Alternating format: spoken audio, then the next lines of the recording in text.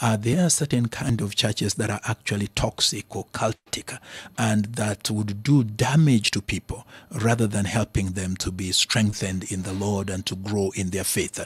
And there are things that I think individuals need to look for. The first is, of course, the scripture. How do they look at the Word of God? How do they interpret the scripture?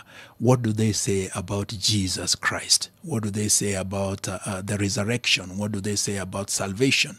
What do they say about God? What do they say about the Holy Spirit?